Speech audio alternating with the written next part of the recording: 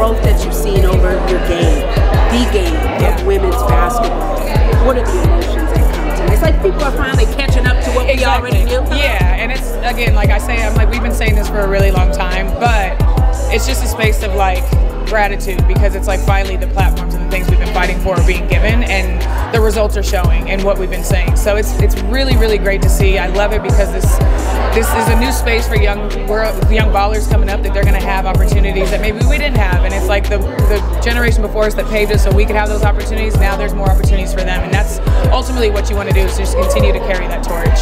Beautiful, great answers. Thank you so much.